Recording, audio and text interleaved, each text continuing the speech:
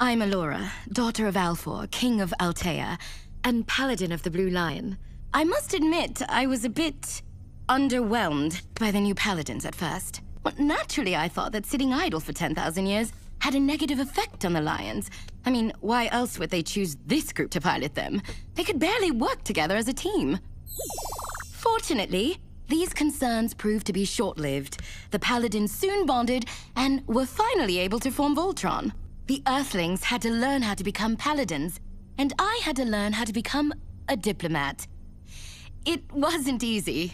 Of course, sometimes diplomacy still ends in conflict. Oh, now I must go. The mice have a new routine they've been working on, and they get mad when I'm late.